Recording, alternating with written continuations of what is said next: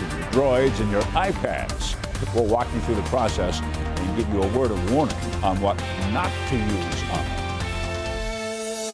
Now with 7 First Alert weather. This is 7 Eyewitness News at 5:30.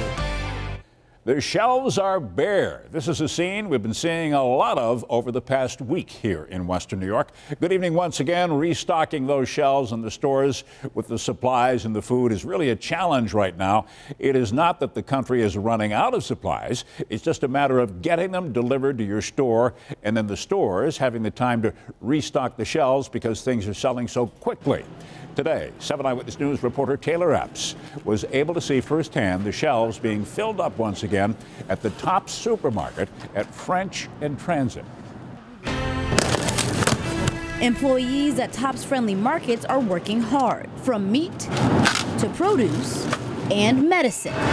They're stocking the shelves, trying to keep up with the high demand now. Stores are doing the best they can. I mean, you go into the store and you look. I've never seen anything like it. On Saturday, I was in at Wegmans at 11 in the morning. The shelves were empty. Certain items are nearly impossible to find. Just take a look at the frozen vegetable aisle. And other items are limited to 2 per customer. But top shoppers say there's a shopping strategy for times like this. Come in early, get it over with, and go home where it's safe. The rush is on, but suppliers were caught off guard, at least for the short term. Distribution issues.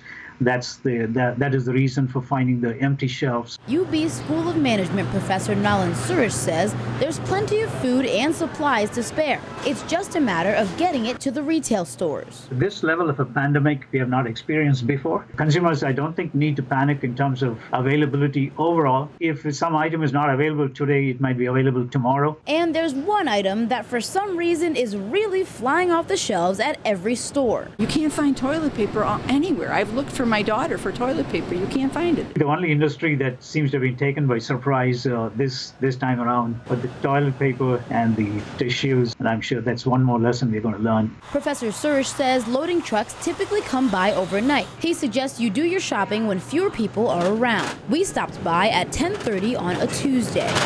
Stay safe, stay home. Now I'm on my way home and that's where I'm staying. In Lancaster, Taylor Epps, 7 Eyewitness News.